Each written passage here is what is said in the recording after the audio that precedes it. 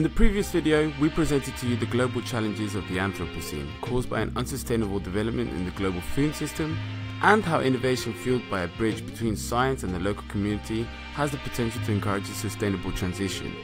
However, time has passed since our last video, and now we want to explore with you the conceptualization stage of the Bijlmermeer's greenhouse. After defining the needs, characteristics, social and economic context of the city of Amsterdam, we spent 2 months on finding solutions about what the Green Tower could provide in terms of community building, education and job opportunities. Together with the design team, we envision where social spaces will be in the tower and how to organize them organically. We contacted 10 key actors to get additional ideas and support. We are creating a database with important information to support our concept, and we are preparing the social layout for the final document. The Common Kitchen is one of our core concepts, as it mixes together cultural exchange and culinary education in a public space. Previously, we had introduced the resource flows into the plant production system. Since then, we have been working on quantifying the local waste streams, such as black, grey, yellow water, and organic waste.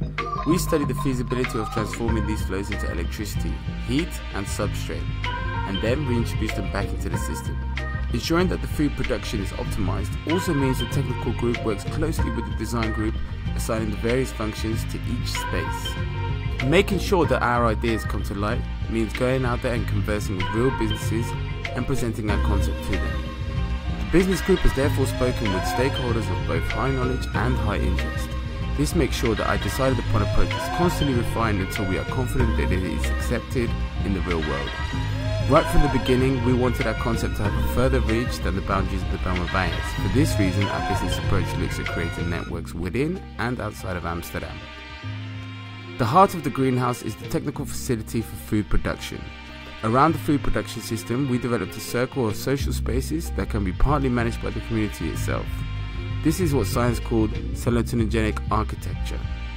It is used in architecture and recognizes that the physical built environment is essential for the preservation of individual and community health. Thank you for watching.